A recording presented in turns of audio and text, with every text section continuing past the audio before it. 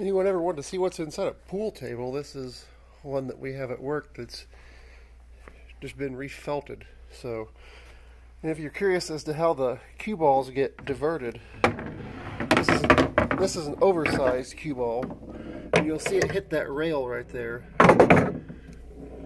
It's this right here.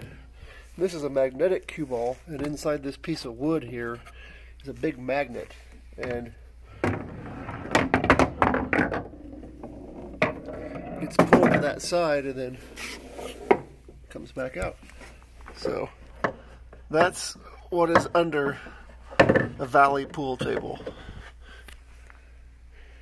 It's a system of troughs like that, and these slots are in case people decide to throw the chalk down in there, it'll fall through these holes instead of jamming the balls up, but it still happens. So thought that'd be kind of a cool thing to see. Thanks for watching.